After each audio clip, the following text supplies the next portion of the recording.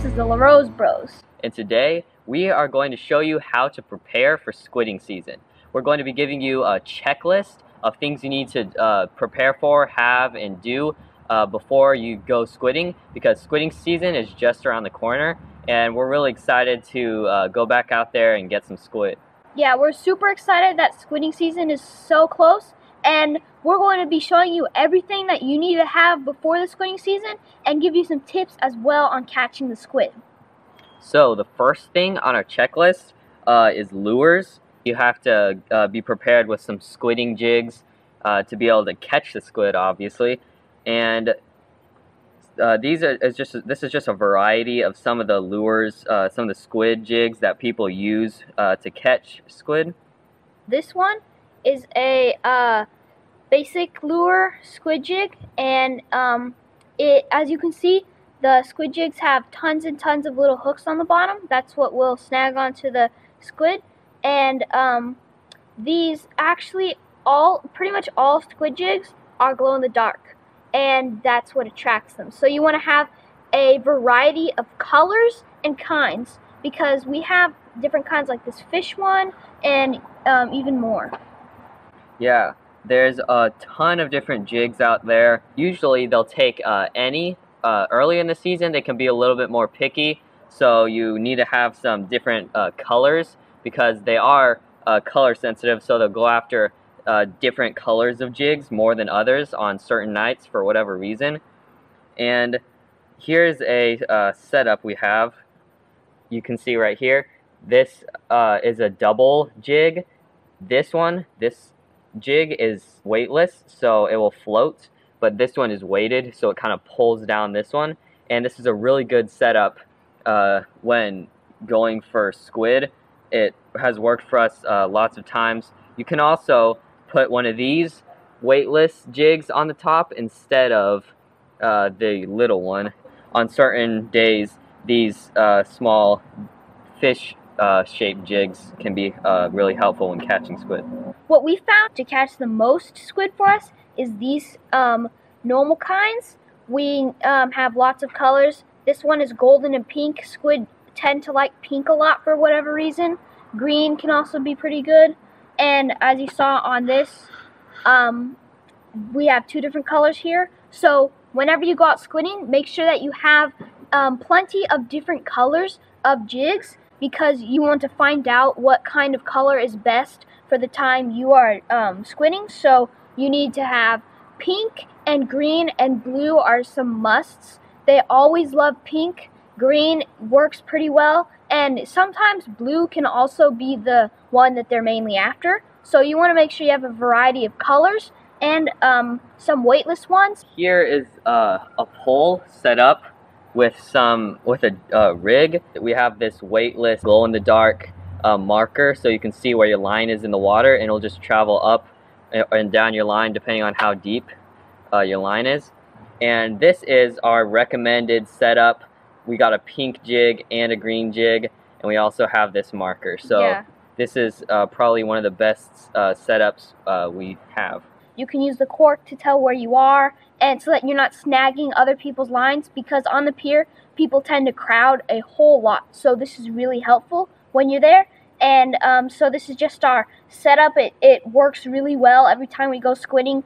If we use something like this, we pretty much always catch squid. It's really nice. And this cork also helps you tell where you are in a crowded area. The second item on our checklist is lights. You'll need two kinds of lights when squidding, and the first kind is some light to charge your squid jigs. This is a black light. It is super efficient and fast. You only need to hold this on to your squid jigs for like 20 seconds, and then they'll be fully charged. So make sure to do that every once in a while you're squidding. You can also use normal LED lights, but black lights charge squid jigs way faster. The brighter the light also charges it, so if you have a really bright flashlight, that could also work, but black lights just get the job done really fast. If you don't have a black light or a bright flashlight, you can also put them out in the sun to charge. And the second type of light is some light to attract the squid. If you've ever gone squidding before, you've probably seen people bring generators to charge big spotlights that they'll point down in the water to attract the squid, because squid are attracted to light. That's one of the main reasons why people fish at night with glow-in-the-dark jigs. But we found that you don't need a big light to attract the squid. In fact, this light, we've used it multiple times, so this light will pretty much light up the top 10 feet of the water. Turn it on, and you can see it doesn't look that bright in the daytime, but at night it does a lot and attracts the squid very well. Electric light works fine. If you don't have a light, you can always find somebody who does and fish near them. And if you do, make sure to bring rope and a carabiner or something like that to fasten it to the side of the pier. You'll want to fish on the outside of your light. So that brings up another important point. Squid are, even though they're attracted to the light, they don't stay in the middle of the light. They'll stay kind of on the outside because their prey, they like seeing their prey lit up so they can see their prey at night. So that's the main reason why they're attracted to light, is so they can see fish like shiners that make big schools, or herring, so they can ambush their prey. So the final item on the preparation checklist for squidding is location. Make sure to identify a few different fishing piers that you can go to do some squidding. We have a few different places that we usually go to. Our main place that we go to for squidding is Edmonds Pier, and another place is Shilshole Bay. So they're pretty close to us here, and Edmonds Pier tends to be a great spot for squidding. Yeah, there tends to be quite a few people there, but there's more than enough squid for everyone at the pier, and you just have to tolerate the crowd, find good spots, get there a couple hours before sunset. Edmonds Pier, it's a pretty big pier, and there's a lot of squid there that hang around that area, usually from September to January, February. And another fishing location that you can go to is Shilshole Bay. Shilshole Bay is a smaller pier than Edmonds, and it's actually right behind a jetty. Shilshole Bay tends to be a little less crowded than Edmonds Pier, and you can usually find a spot easily to do squidding there. Even though it's right behind a jetty, the squid are as big as they are at Edmonds Pier, and you can go there to catch some as well. Sometimes you might not get as many, though, as Edmonds Pier, but there are some great squid there that you can catch if Edmonds Pier is just too crowded for you. Another pier you can go to is Les Davis. It's in the Tacoma area, so if you live near there, that's a pretty good pier to go to.